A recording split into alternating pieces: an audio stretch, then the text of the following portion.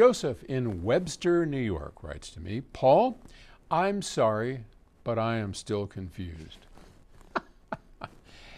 You know something, Joseph? I've got, 218,000 subscribers to this channel. And I got to tell you, I'm going to say 80% of you all are still confused.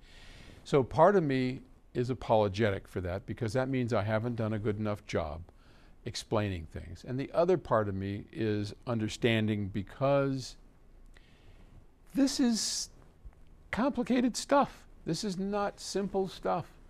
And I am so impressed with so many of you that want to learn, that want to figure out how all this works, and you are patient enough with me and others on here, like my buddy John Darko, and I mean, just a lot of good guys who do their best to try and help us understand what's going on.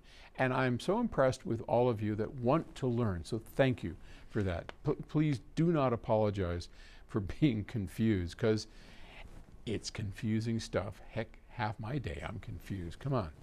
All right. You have discussed several times how digital signals are converted back into analog using a DAC, a digital to analog converter.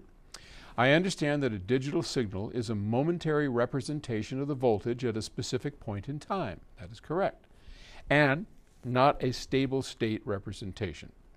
Where does the continuous waveform come from, and why isn't it stair-stepped like a digital waveform? Well, okay, it actually is. So here's a real simple answer. And let me start out by just trying to explain what he's referring to. We've talked about the train analogy before, but imagine, and I still like the train a lot. So you got music playing, right? Here's a simple, let's just say it's a sine wave, up and down, up and down, up and down, one frequency all going along. And we know that music is a collection of these sine waves at all sorts of different frequencies, and together they make this thing that goes up and down in voltage.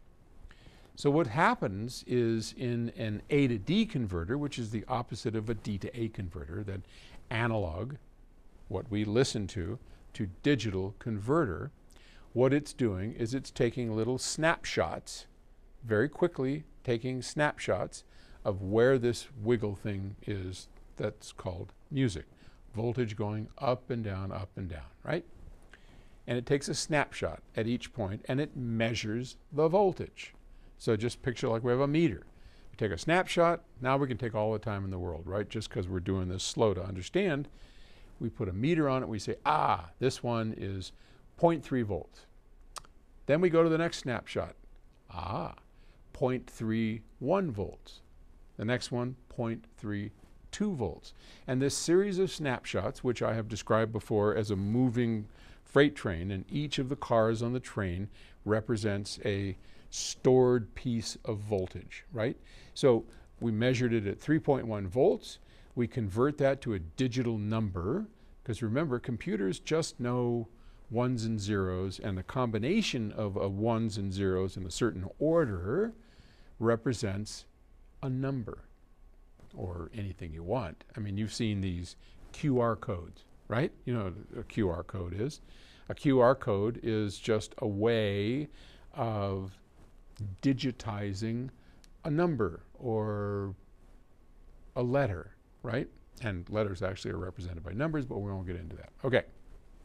So we have this, now we've converted it into a digital number.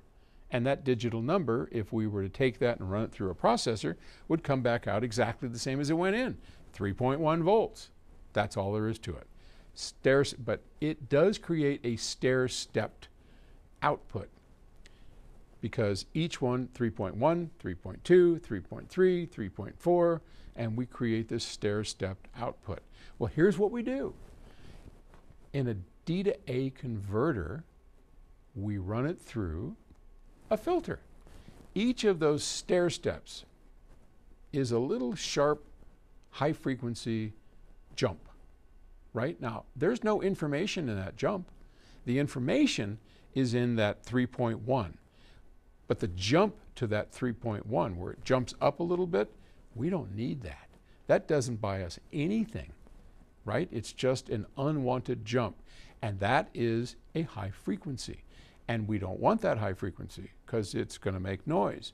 So we just run it through a low-pass filter, which can be sometimes as simple as a capacitor and a resistor, or an inductor and a resistor. And it smooths off those edges, but still leaves the primary bit that we want, which is that 3.1 volts. And that's how we wind up with a smooth transition by rolling off those sharp little edges of each of the stair steps. Okay?